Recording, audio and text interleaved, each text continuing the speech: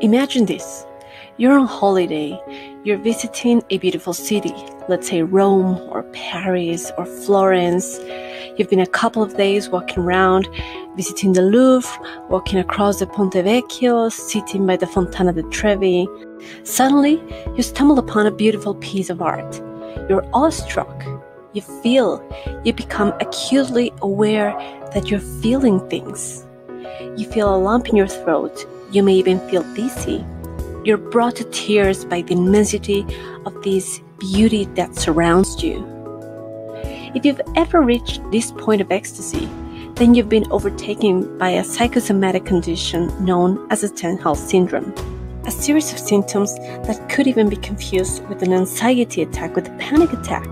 It was discovered for the first time in 1817 by the French writer Stendhal, and later on confirmed by the Italian psychiatrist Graziella Magarini in 1979 as the traveler syndrome, as so many of us suffer from it when visiting a new place with so much beauty it's hard to process.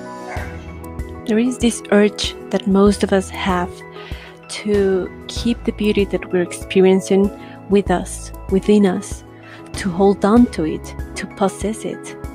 So yes, you can experience beauty till it hurts, but isn't it bittersweet?